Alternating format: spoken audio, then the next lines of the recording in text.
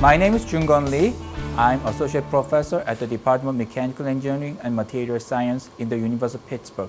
I'm a material scientist, and my research focus is to explore the functional properties of nanostructured materials to address energy demand. Based on my background as a material scientist and also our school's strategic emphasis on energy and nanoscience, I have established an advanced functional materials laboratory at Pittsburgh. A goal of my research program is to apply the unique electrical and optical functionalities of materials to harness various sources of energy. This is a very broad and interdisciplinary field. Therefore, I established interdisciplinary research program at our school. This includes material scientists, electrochemistry, applied physics, and photovoltaic device fabrication. A title of this perspective is Dye-Sensitized Solar Cells for Economically Viable Photovoltaic Systems. While dye-sensitized solar cells have multiple benefits such as material abundance, short energy payback period, constant power output, and compatibility with flexible applications, there are still several challenges which hold back large-scale commercialization. In this perspective, the present state of the field and the ongoing efforts to address these requirements of dye-sensitized solar cells are summarized with the views on the future of the field. A dye-sensitized solar cell is a photoelectrochemical cell whose device physics is very different from traditional p-n junction solar cells. In this type of solar cells, a thin layer of dye molecules that is coated on the surface of major porous oxide semiconductor films function as a photosensitizer. The dye molecules absorb incoming photons and generate electron hole pairs. These electrons then quickly injected to the conduction band of the semiconductor and redox couple in the electrolyte layer regenerate the dye molecules. Dye-sensitized solar cells offer significant economic and environmental advantages over conventional photovoltaic devices because they can be manufactured relatively inexpensively and in an energy efficient and environment friendly manner. Also, compared with other solar cells, their maximum output is less dependent on the ambient temperature. Moreover, their transparency and color can be controlled for the aesthetic integration into a variety of surfaces. This is beneficial when producing building integrated photovoltaic products, in particular for replacing glass windows. Critical factors determining the future of this field involve energy conversion efficiency, long-term stability, and production cost. There are several suggestions to overcome these challenges.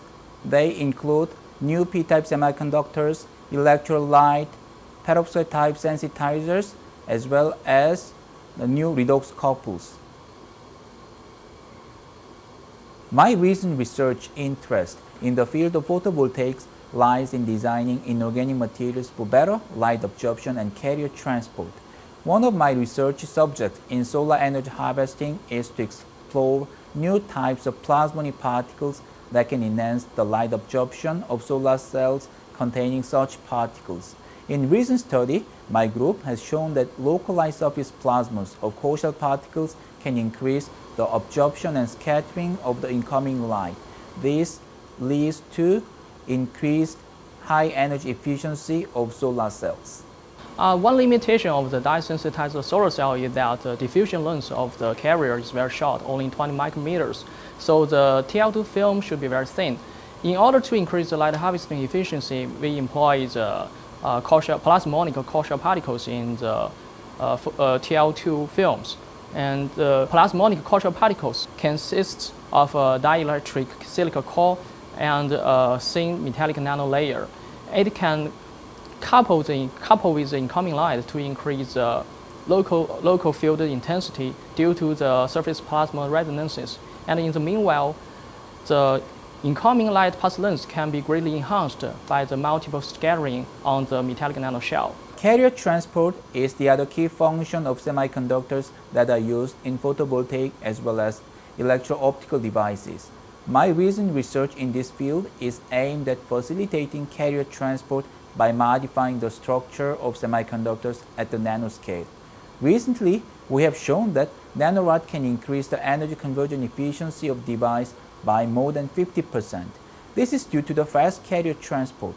The electron diffusion coefficient is 2 orders of magnitude larger in one-dimensional nanorods, which is correlated to the performance of PEC cells. The third ongoing research in my group is to study inherent conductivity limitation of transparent conducting oxide films. This stems from the fact that electron mobility and carrier concentration cannot be independently increased. I've been working with metal nanoparticles, and we've proposed a novel way to independently control the carrier concentration and the carrier mobility by exploiting electron injection from metal nanoparticles into the neighboring TCO matrix. One of the solutions we have is a zinc oxide. Place it on the substrate, and I use a spin coater. Place it on the spin coater and use the RPMs to uniformly distribute the liquid across the substrate. We've been using that to enhance the optical, electrical, and mechanical properties of the materials.